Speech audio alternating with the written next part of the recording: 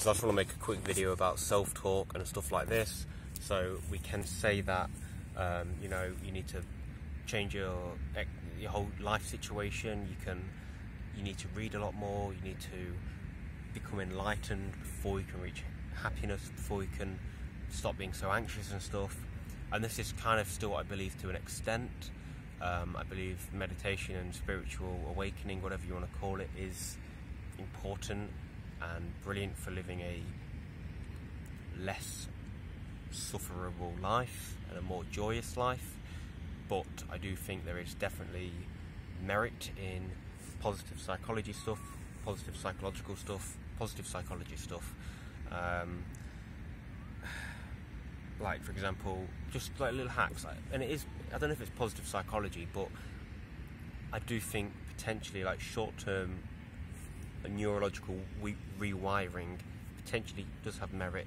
You know, reframing stuff, saying, oh, I used to have a binge eating disorder, or I used to make myself sick, or I used to snack heavily at night, and then also trying to, you know, if you do break and overeat tonight, when you said I used to do that, just say, oh well, I'm going to do it because I want to do it, but I'm going to be mindful of it, and I'm going to ask why I'm doing this.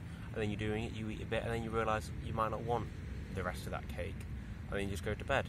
You might wake up feeling a bit worse. It's being more mindful and not beating yourself up. And this is what may not be coined positive psychology. Maybe it's just mindfulness and, you know, whatever other spiritual terms you want to coin it.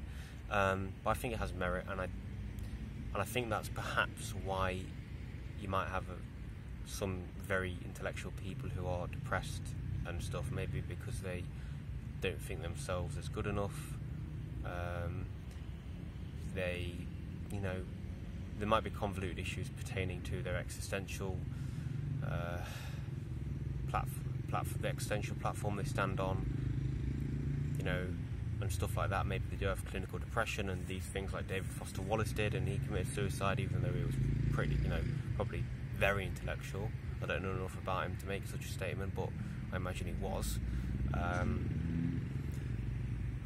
yeah, I just think that there is merit in these things, even like positive affirmations. They don't heal, they don't solve the bigger picture, but I think they can help you have a better relationship with yourself, and then help you understand what you want to change in your life for the better.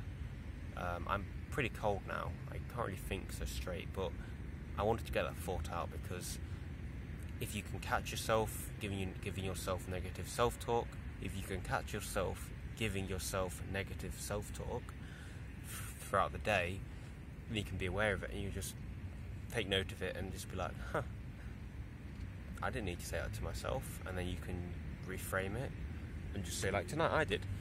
I was like, oh man, I want to stop at 3k, but I used to be doing I can do a 15k. I did a 15k a month ago and I didn't even stop then. Now I'm stopping at 3k. Wow, this is shit. Then I just try to reframe that and be like, wow, I haven't jogged in a week and now I'm jogging. That's great, just getting out on the jog.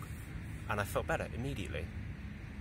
And if you do that throughout the day, every day, and you can build that up, that becomes the way you see life and the way you see yourself.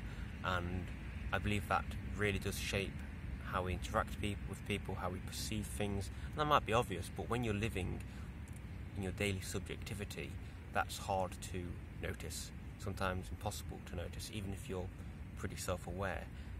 Like when I'm journaling and I'll be writing about something, and I might be writing about how there are too many people, or he is trying to make conversation with me and I didn't really want to talk to him. Why do people have to try to make conversation when they can see I'm busy? That is a result of my state of mind at that time. And when I'm writing that, I am literally like, oh, I don't want to talk to him. But then upon reflection, I'm like, well, generally yes, when I'm reading I don't want to be talking to people, but in that time I can be missing empathy. I can be like, well, he's a new person who's just arrived today, where 2 new people arrive in hostel today, and maybe I should be, it would help me to be more welcoming. I don't know, I don't really have a firm point on that, because I don't want to just say, oh yeah, be nice all the time, and you know, maybe it is completely congruent for me, no matter my state of mind, to just want to continue reading, but I'm just saying it has an effect on you, you know, your state of mind and the way you frame sense impressions, the way you perceive, interpret sense impressions. That's pretty much that. Goodbye. Goodbye.